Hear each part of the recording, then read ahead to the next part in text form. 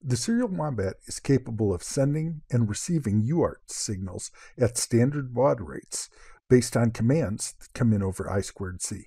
In this example, we'll show how to send commands via I2C to your Serial Wombat from an Arduino. These commands will instruct send and receive over UART to a USB to UART adapter, which is attached to a PC. The circuit is quite simple. We're driving the Serial Wombat with 5 volts provided by the Arduino.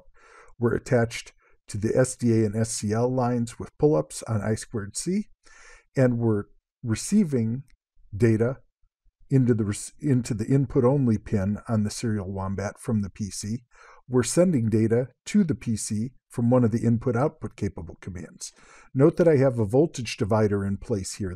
The Serial Wombat is being driven by 5 volts, which means that the output on this pin is 5 volts. However, this USB to UART adapter expects 3.3 volt or lower I/O. So this provides approximately a 2.5 volt signal going into the USB to UART adapter. Included with the Serial Wombat library is the Serial Wombat UART example.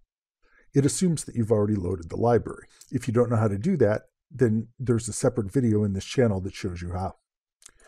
We can include Serial Wombat.h, that lets us use the Serial Wombat. We declare a Serial Wombat, SW. We declare a Serial Wombat UART that is placed on that Serial Wombat. We initialize our I2C with a wire begin. I would recommend, if you're using the UART, to increase your wire speed up to 400 kilobits per second. This increases the total amount of throughput that you can put out to the serial. Note that your serial port is going to have less performance than a standard hardware serial port because each of the data needs to be transmitted once over I2C, then sent out over the UART. We begin the Serial Wombat along with the I2C address of that Wombat. Different Wombats have different I2C addresses. 6C, 6D, 6E, and 6F are pre-shipped examples. We're going to use the software UART begin with a standard baud rate of 115/200. Note that only standard baud rates of 300, 1200, 2400, 4800, 9600, 19.2, 38.4, 57.6, and 115.2 are supported in this version of the Wombat. The first pin is the pin that will run the UART state machine. This could be either the receive or the transmit pin. In this case, I picked the transmit pin. The second parameter is the pin that will be used for receive. I chose Wombat pin 0 since it's an input-only pin. Might as well use that one for receive. If you don't want to have receive, put 255 in this value. The fourth parameter is the pin that will be used for transmit. This is one of our input-output pins. If you don't want to have transmit, if you only want to receive and you want to use this pin for something else, then put 255 in this value. Note that the state machine pin must match one of the pin values here. Beyond that, the Serial Wombat UART behaves in a similar fashion to the standard Arduino serial object. It inherits from the stream class, which means that it has all of the same interfaces. Print line, print, write, read bytes. And so we'll go into the simple loop here, and each time into the loop, we'll read from the Serial Wombat to see if there's a byte available. If there is, if it's an A, we'll print back to the UART, A is for aardvark. If it's a B, we'll print B is for butterfly. If it's a C, we'll type C is for cat. If it's an X, then we'll dump out all of the printable ASCII characters from 21, which is just after space, up to 7F, which is, I believe, a tilde. Let's watch this Arduino sketch work. We'll do an upload and take a look at our terminal. Upload is complete, and it dumped out setup complete as we expected. If I send an A, we get A as for aardvark. If I send a B, we get B as for butterfly. If I send a C, we get C as for cat. If I send an uppercase X, we get all of the data that comes out. If I send multiple X's, we get lots of data. So we can see we can get a decent amount of performance here. Generally speaking, the Serial Wombat works better if you give write large arrays rather than small arrays, or if you read multiple bytes at a time. This single read command is particularly inefficient because it queries the Wombat each time to say, is there a byte available? Is there a byte available? Is there a byte available? This is okay if you're doing something that you're running once every few milliseconds. You would not want to read in 100 bytes by putting this in a loop of 100. If I wanted to read 100 characters, instead I would do the read bytes array 100. This will tend to be much more efficient. Writes are significantly more efficient because they don't have to read back any data. Let's take a look at another Arduino example now, which is a loopback test. We have our input set up here, our output set up here. We're simply going to feed data that we transmit right back into the receive, and then we'll verify that what we sent out was what we intended. The loopback test is very similar. We declare a Wombat, we declare Wombat UART. In this case, we're also going to use the Arduino serial begin. The serial will be used to output the results of our test. Essentially, we'll be using the Arduino terminal. So we can open the serial monitor, and we will make use of that here very shortly. We start up our I2C, set it to 400,000, give us a quick output that lets us know we started the Serial Wombat, we started the Serial Wombat UART, our initialization is complete. Then we're just going to go into a loop. We're using what's called a linear feedback shift register to generate our random numbers. Whenever I do unit tests, I use my own random number generator. That way it's portable across platforms. I get the same test across lots of different platforms. I don't need real random numbers, and I want to be able to seed them so that they start the same way so that the test is repeatable.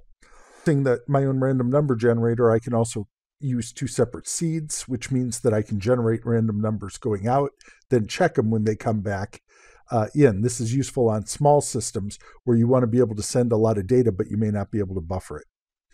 We're going to set our buffer size equal to 128. It's important to know that the Serial Wombat can buffer up to 64 bytes for transmit and 128 bytes coming in. If you get 200 bytes that come into the Serial Wombat and you haven't pulled any of those bytes out back to the Arduino, then some of those are going to get lost. We declare a transmit and receive buffer. Then we go in here. We flush our Serial Wombat buffer of any extra bytes, and we give a notification if we got any. That's just in case one of the tests failed, or it's possible on our very first write that during some transitions we might get an extra byte in the buffer. I believe that I've resolved all of those problems. So we're going to transmit some number of bytes that's between 0 and just less than our buffer size. We're going to generate random numbers to go into the transmit, and then we'll write those out. By the time these get out, there will be bytes in the buffer to read back in. So we're going to use the second random number generator that will generate the same numbers up here to see how many bytes we're supposed to read back in, and read those bytes in, and a little bit of debug code there. We can take that out. Check to see if there's a mismatch. If there's a mismatch, we'll write out what iteration we were on, what the value that we expected was, what the value that we got, what byte of the iteration. If there's a mismatch, we'll write out the iteration, what byte of that iteration, what the expected value was, and what the value we actually received was.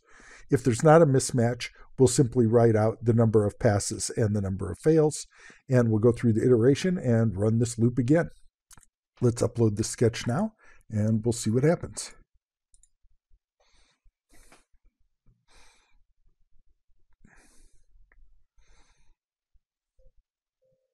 All of our tests are passing. So what's actually going on? Let's take a look. We have a logic analyzer here. The top two channels are the I2C traffic. 4 and 5, which since we're in a loopback mode are matching, are the serial.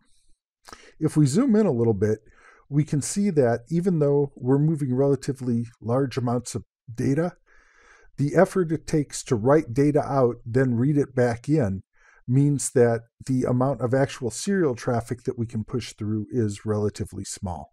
We can see, okay, we're coming in here and we're queuing up a variety, and I don't expect you to know the Serial Wombat protocol, but we are queuing up a variety of bytes that are going in over I2C, and then those same bytes start coming back out over the UART. So you don't have to look at this in depth, but the important thing to know essentially is that reading out bytes and writing them back in, because we are limited to a single half duplex I2C channel effectively, that you cannot reach 115,000 bits per second in both directions, because there's overhead with the Wombat protocol and there is overhead with and because it's the I2C essentially only works in a single direction at one time. Now, that said, it can still be quite a useful thing to have to add an extra debug channel or for low-speed communications.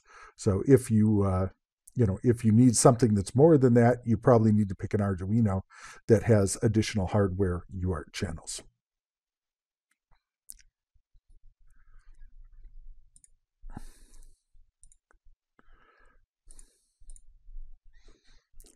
If you have any questions about either of the two examples that we looked at today, please leave them in the comments below. If you successfully used the Serial Wombat UART for a project, I'd love to hear what you used it for. Leave me a comment if you have suggestions for improvements in the future versions of the software, one of which I have in mind is to add some caching on the PC side, on the Arduino side, so that we can be more efficient in the way that we transmit and receive in duplex. That's something I'm looking at. If you have other suggestions or if you find incompatibilities or problems, please let me know. If you have questions about these examples, please let me know. Or if you're successfully using the Serial Wombat UART in a project, please leave a comment below. Let me know what you were using it for. If you have suggestions for improvement to the library or the firmware, please let me know. The Serial Wombat open source project was created by Broadwell Consulting Inc. Broadwell Consulting Inc. provides help developing medical devices with a focus on developing embedded firmware, which is compliant with IEC 62304, ISO 14971, and ISO 13485, as well as remediation assistance for products already in production. For more information, contact John at Broadwell Consulting. Support requests for Serial Wombat should be sent to help@serialwombat.com and will be answered on an as-available basis. Questions sent to John at Broadwell Consulting about the Serial Wombat will not be returned.